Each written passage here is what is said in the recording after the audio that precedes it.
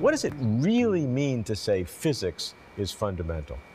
The laws of physics are supposed to apply to everything, everywhere, without qualification, without any, accidental historical data thrown in.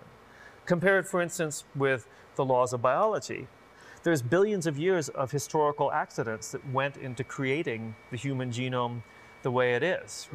Hey, some little, gerbil-like creature gets stepped on by a dinosaur, hundreds of millions of years ago, and we're not here, right? That means that at some level, biology is not completely fundamental because the laws of biology involve all sorts of historical accidents.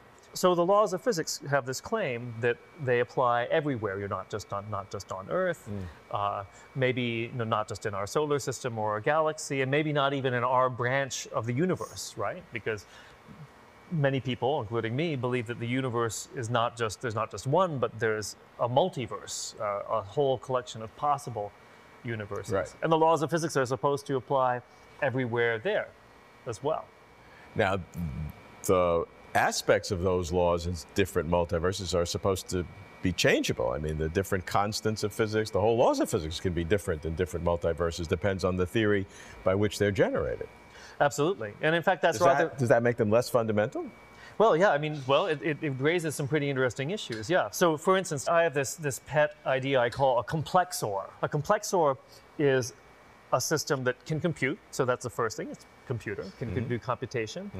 But in addition to being able to compute, this complexor systematically explores all possible computations.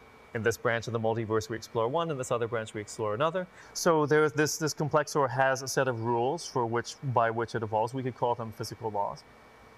But the funny thing about this is that you can't tell from looking at a complexor what is fundamental. The reason that you can prove that a complexor will generate all sorts of other things is that the thing that makes a computer universal, that makes it capable of computation, is it can be programmed to simulate other computers, more complicated computers, which then in turn can be programmed to simulate other computers, which can in turn be programmed to simulate the thing you started out with.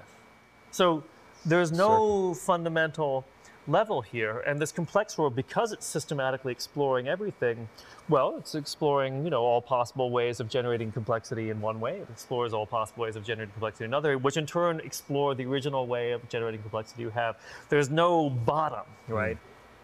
So in some sense, the notion that some things are more fundamental than others might be an illusion, and it might simply be that what we call fundamental is another computer's complex.